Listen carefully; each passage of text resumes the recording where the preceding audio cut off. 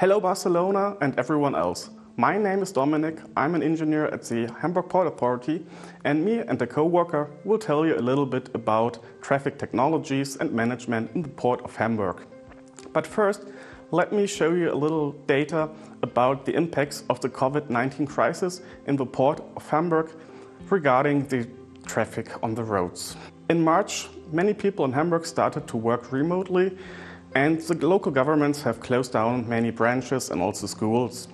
Therefore, you can see a reduction of the car traffic by approximately 30% in March.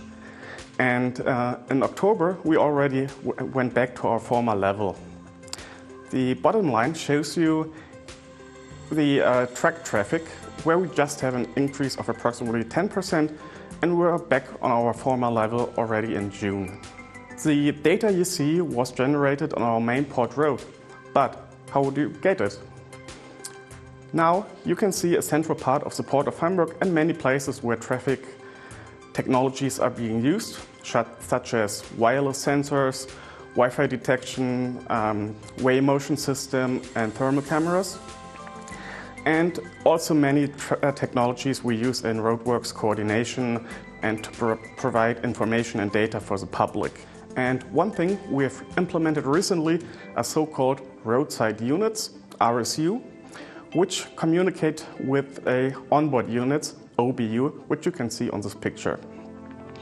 The first truck will get an information how much longer he will have to wait until he gets a green light. The second one will receive the same data, but the onboard unit will now, for example, recommend a certain speed. Let's say the truck driver is driving 60 kilometers an hour and the onboard unit recommends 40 kilometers to get a green light. Therefore, the driver just has to roll a little bit and then keep 40 kilometers. Otherwise, in old times, he would continue driving 60, see a red light, stop for a couple of seconds and then accelerate from 0 to 60 again. By that, we can improve the traffic flow and also reduce air pollution and fuel consumptions. And if the third driver is lucky, he might not have an onboard unit, but the driver in front of him, and therefore he also has some benefits of the system we are using. The data can, of course, also be used by cyclists. Let's say via a smartphone app or external TV screens, which can also detect the amount of cyclists and also their speed, and then do also a recommendation. Let's say, hurry up for the next 100 meters. And if you do so, you will get the green light. Or maybe it will tell you, you're fine, it's the right speed, just continue. Or relax, slow down, you won't do it and won't get the green light anyway. But now, let's get over to Rando, who will tell you a little bit more about one of his projects. The increasing traffic load on Hamburg's roads could lead to more and more traffic collapses in urban and rural areas. Collapses are often the result of bottlenecks caused by inefficient, mainly uncoordinated traffic control and the lack of real-time data. The traffic management is mostly focused on the junction, equipped with counting and request loops, like you can see in this picture.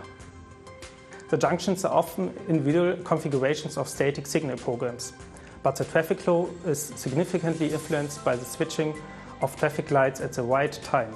This is where our traffic management comes in to make the traffic net in the port area more intelligent and find the best switching points beyond the individual view of one junction. Our project MOZART stands for the mobility improvement through traffic signal controlled by quantum-based artificial intelligence. The project's aim is to increase transport performance, reduce resource consumption and polluted emissions all over the harbor roads. Especially in our port network, with much heavy goods and other commercial road transport, we can expect significant positive effects.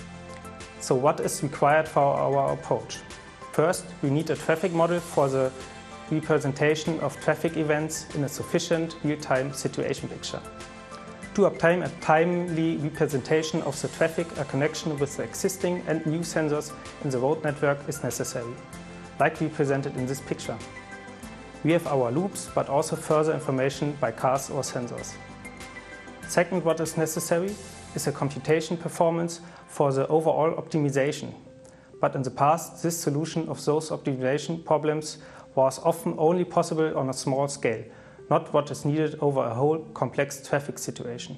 With a so-called quantum-inspired annealer unit, a solution with a high number of possible scenarios is available. These very time-consuming calculations that would take weeks or even years can now be solved within a few seconds. Here we can see how the principle of processing the events is carried out by a digital annealer. The first step is building a model for the representation. There we put in all our traffic information like infrastructure data, traffic light boundary conditions, signal programs and of course the traffic volume. Second is the using of the quantum-inspired processor technology called digital annealer. This processor unit is inspired by quantum-based calculations which delivers a sufficient approach to a possible minimum of time loss for the road users. Our project experiences already show us that many modeled scenarios of signal programs can be combined and solved even within seconds. The result is an optimum for the best available constellation of traffic light programs. By using a central processing unit, which you can also call strategy computer, the optimization is applied to the overall system, resulting in a holistic solution that map temporary fluctuations and local specialties. In this picture, the central unit is represented by a computer sending a 5G signal to the traffic lights. This example shows the vision of a new generation of management technology by integrating a net of sensors in the port traffic. For example, to get the pollution and weather information. The real-time generated signal programs in the entire traffic network will guide road users through the traffic port in a foresighted manner. For example, by prioritizing detected truck clusters which get green. This way the cluster can avoid brakes and accelerations. In addition, the traffic situation image enables further analysis, such as, for the example, travel time determination and lost time images. Thanks for your attention. If you are interested in our projects or further information of our traffic management, you can contact us on the following contact details.